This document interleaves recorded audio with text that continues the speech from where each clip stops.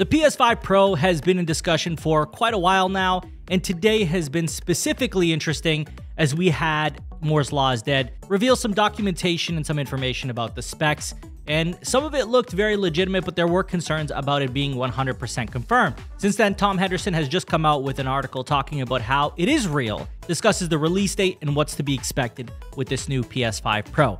Quickly, before we jump into this though, guys, if you could do me a huge favor, show your support for the channel. It really does go a long way by hitting that like button, subscribe if you're new, and share the video to keep the community informed. Now, let's talk about this article that Tom Henderson put out now. He says that Insider Gaming can confirm that the leaked PS5 Pro specs leaked earlier today are real, and the PlayStation 5 is still tentatively targeting a 2024 release date. So that's still pretty big that it's coming this year as the expectation. And again, as I say, he's been right so many times, or every time that he's ever said anything, really, to a degree, that I believe that very much that this year, holiday season, we're going to see a release for the PS5 Pro. Goes on to say that Insider Gaming can confirm that the documentation leaked is from a PlayStation developer portal, which was sent out this week to a wider band of third-party developers. So this furthermore confirms that not only did Moore's Law is Dead's documentation have legitimacy, but that Tom Henderson himself has also seen the same documentation, so it looks like this is very much the case. As far as what we can expect with the PS5 Pro, what is the goal of the PS5 Pro? What are we expecting it to do? And that is consistent FPSs at 4K resolution. So hopefully, 60 at 4K. We'll probably see that Sony version or PlayStation's version of FSR and DLSS, so their own thing that they have going on there. Which will be a huge jump. That's going to be a big deal for the PS5 Pro. So these are the biggest things that we're going to see, and obviously a performance mode for 8K resolutions, which is interesting. I don't know how many people are gaming on 8K monitors or TVs, but I don't imagine that we're going to see that much of that. Although maybe in the next coming years, that is something that we'll focus on. As far as the leaks go, in terms of the specs, we have rendering 45% faster than the PS5, which is huge. 2 to 3 times ray tracing, 4 times in some cases, 33.5 teraflops, which is a huge jump. PSSR, which is what we talked about, being the PlayStation Spectral Super Resolution upscaling, and this is similar to FSR and DLSS in many ways. Support for resolutions up to 8K is planned for future SDK versions. Custom machine learning architecture, AI accelerator supporting 300 TOPS of 8-bit computation, 67 T-flops of 16-bit floating point. So I don't know what that means, but it sounds great. So we're just going to go with that.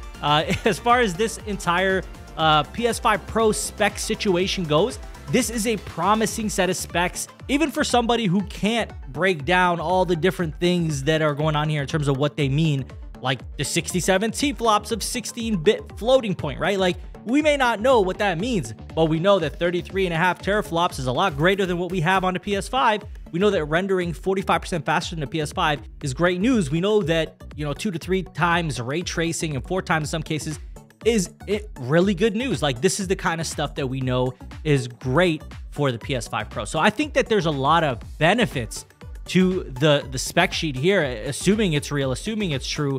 I think it's going to be very powerful, and I think it's going to make a hell of a difference when it comes to those next games that are dropping. It goes on to say that they can confirm that dev kits have been available to first-party studios since September of 2023, third-party since January of 2024, and from spring 2024, test kits will also be available, which will be identical to the final product.